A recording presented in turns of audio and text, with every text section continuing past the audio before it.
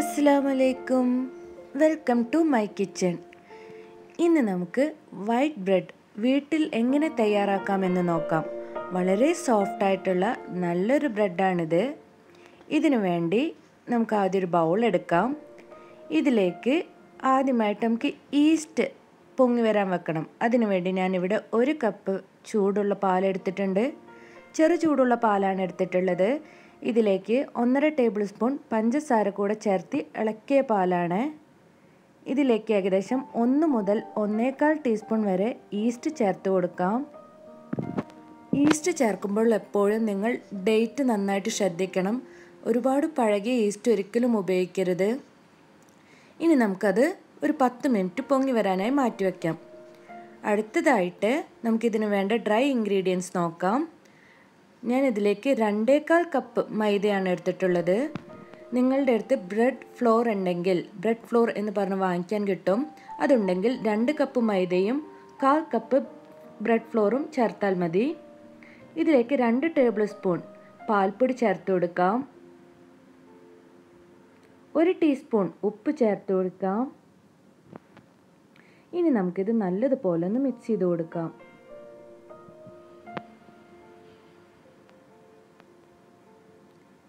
ഇപ്പോൾ 10 മിനിറ്റ് കഴിഞ്ഞിട്ടുണ്ട്. നമ്മുടെ ഈസ്റ്റ് നന്നായിട്ട് പൊങ്ങി വന്നിട്ടുണ്ട്. ഇതിലേക്കൊരു അല്പം ഉപ്പ് കൂടെ ചേർത്ത് കൊടുക്കാം. ഇപ്പോൾ ഞാൻ 1.25 ടീസ്പൂൺ ഉപ്പാണ് ഇവിടെ ചേർത്തിട്ടുള്ളത്.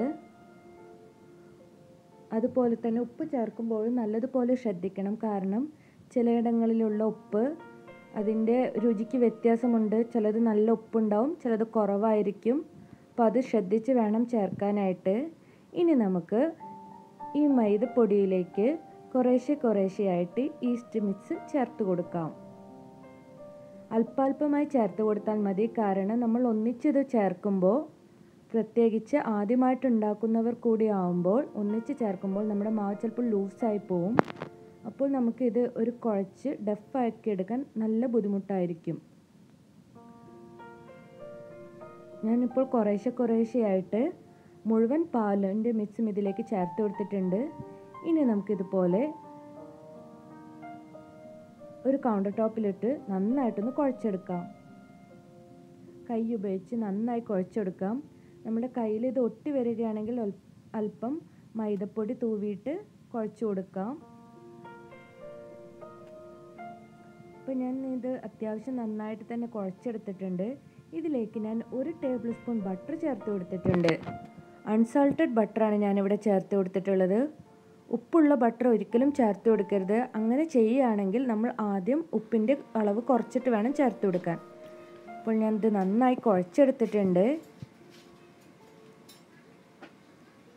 ഇനി നമുക്ക് ബട്ടർ ഉപയോഗിച്ച് തന്നെ ഈ പാത്രം ഒന്ന് നന്നായിട്ട് തടവി കൊടുക്കാം.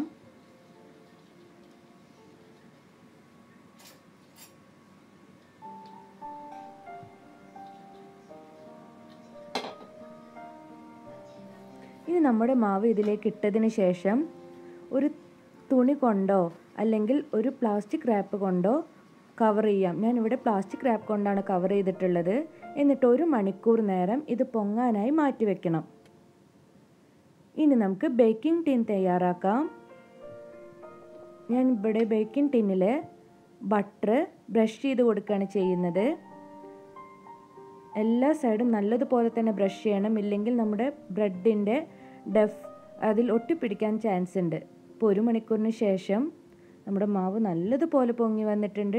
ഡബിൾ സൈസ് തന്നെ ആയിട്ടുണ്ട്, കണ്ടില്ലേ? വീണ്ടും ജസ്റ്റ് ഒന്ന് നമുക്കിത് കുഴച്ച് കൊടുക്കാം.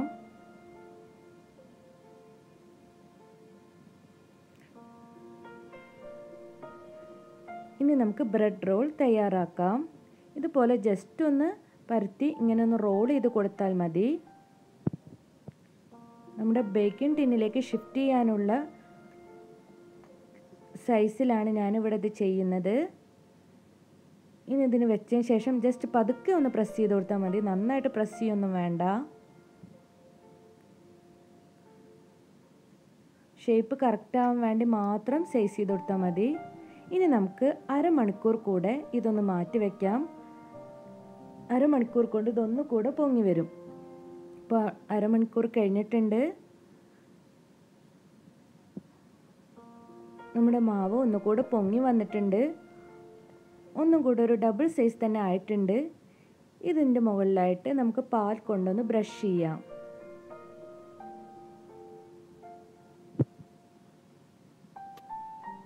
റൂം ടെമ്പറേച്ചറിലുള്ള മിൽക്കാണ് ഞാൻ എടുത്തിട്ടുള്ളത്. അതുപയോഗിച്ചാണ് ബ്രഷ് ചെയ്യുന്നത്. നമുക്കിത് കുക്കറിലും ബേക്ക് ചെയ്യാം. പക്ഷേ ഇതിന് ഈ ടിന്ന് വെക്കാൻ ആവശ്യത്തിന് വലുപ്പമുള്ള കുക്കർ വേണം. കേക്ക് ബേക്ക് ചെയ്യുന്ന അതേപോലെ തന്നെയാണ് ബേക്ക് ചെയ്യേണ്ടത്. ഞാനിതിവിടെ ഓവനിലാണ് ബേക്ക് ചെയ്യുന്നത്. 180 ഡിഗ്രി സെൽഷ്യസിൽ 15 മിനിറ്റ് പ്രീ ഹീറ്റ് ചെയ്ത ഓവനിൽ 30 മിനിറ്റ് നമുക്കിത് ബേക്ക് ചെയ്തെടുക്കണം. നമ്മൾ കുക്കറിലാണെങ്കിലും 30 മിനിറ്റ് തന്നെയാണ് ബേക്ക് ചെയ്യേണ്ടത്.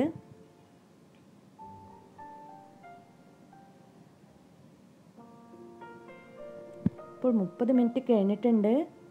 ചൂടോടെ തന്നെ ഞാനിതിൽ ബട്ടർ ബ്രഷ് ചെയ്യാണ്. ഇങ്ങനെ ബട്ടർ തേക്കുന്നത് നമ്മുടെ ബ്രെഡിൻ്റെ ടോപ്പ് നല്ല ഷൈനിങ് കിട്ടാൻ വേണ്ടിയാണ് ചെയ്യുന്നത്. ഇത് ഓപ്ഷണലാണ്. നമ്മളിത് ചൂടോട് കൂടെ തന്നെ ടിന്നിൽ നിന്നും റിമൂവ് ചെയ്യേണ്ടതുണ്ട്. ഇല്ലെങ്കിൽ അതിൽ നിന്ന് ടിന്നിൻ്റെ ചൂട് കൊണ്ട് ബ്രെഡിൻ്റെ പുറം ഭാഗമെല്ലാം ഹാർഡായി പോവും. ഇനി നമുക്കിത് തണുക്കുന്നതിന് വേണ്ടി വെയിറ്റ് ചെയ്യാം.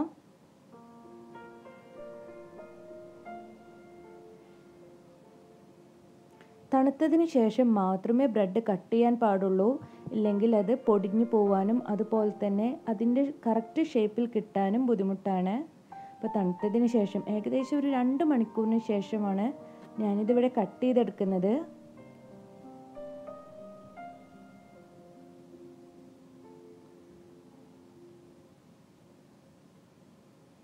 കണ്ടില്ലേ, വളരെ സോഫ്റ്റ് ആയിട്ടുള്ള നല്ലൊരു ബ്രെഡാണിത്. നമുക്ക് വീട്ടിൽ വളരെ ഈസി ആയിട്ട് തന്നെ ബ്രെഡ് തയ്യാറാക്കാം.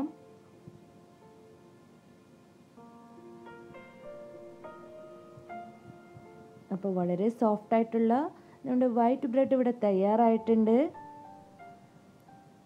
ഇത് കണ്ടാൽ തന്നെ നിങ്ങൾക്ക് മനസ്സിലാവുന്നുണ്ടാവും ഇത് വളരെ സോഫ്റ്റ് ആയിട്ടുണ്ട്. അതുപോലെ തന്നെ ഇതിൻ്റെ വേവെല്ലാം നല്ല കറക്റ്റായിട്ട് വന്നിട്ടുണ്ട്. അപ്പോൾ ഇനി ബ്രെഡ് വീട്ടിൽ തന്നെ നമുക്ക് തയ്യാറാക്കാം. നിങ്ങൾക്ക് എൻ്റെ വീഡിയോസ് ഇഷ്ടമായെങ്കിൽ തീർച്ചയായിട്ടും ലൈക്ക് ചെയ്യണം. അതുപോലെ നിങ്ങളുടെ ഫ്രണ്ട്സിനും റിലേറ്റീവ്സിനും എല്ലാം ഷെയർ ചെയ്യണം. ഇതുവരെ സബ്സ്ക്രൈബ് ചെയ്യാത്തവർ എൻ്റെ വീഡിയോ സബ്സ്ക്രൈബ് ചെയ്യണം. Thank you.